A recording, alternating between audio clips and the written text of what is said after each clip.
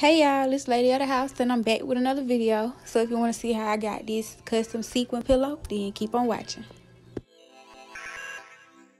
Okay, so the first thing you want to do is go over to Photoshop and open up a new mat. You're going to go up to File, New. My size is custom and my mat is 13 by 19 because I'm using sublimation paper. So once you get all of that in, you're going to click OK and it's going to open everything up for you. And it's loading.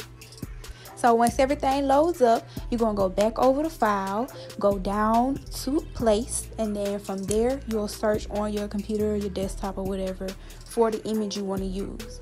I'm going to use one of the images from the video I did when I made that pillow, and that's on my channel. I'll put the link to it in the description. So once you load that in, you want to go up to the top where the W and the H are for width and height. You want to click the little box in between the two so your proportions are kept the same, and then from there you can go in and alter the size. And mine turned out to be a 7 by 8, 7 by 8.5, I believe. So once you put that in, you just want to drag your image up to the top of the screen, not the screen, I'm sorry, but to the paper, not all the way to the top.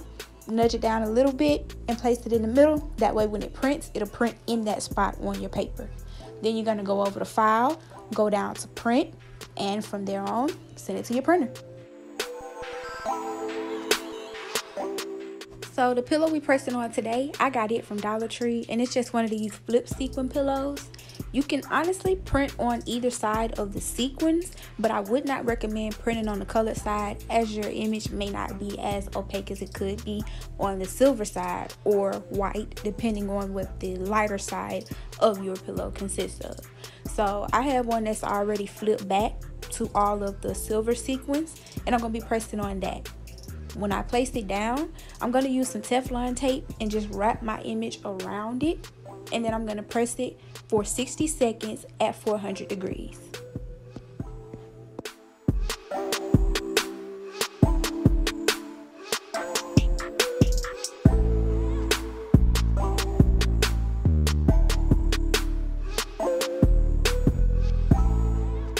Don't forget to tuck the tag before you press, and cover your pillow with your Teflon paper, wax paper, parchment, whatever you choose to use.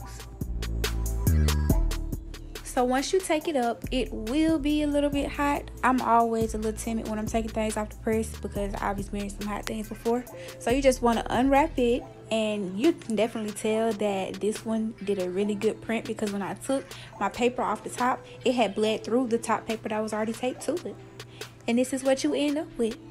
So I hope you guys enjoyed. Let me know if you try this at home. Tag me in pictures. I really want to see how y'all turned out. And that's just what's going on. I hope you guys enjoyed it. Leave a comment, like, subscribe, share this video, and let me know what you want to see from me.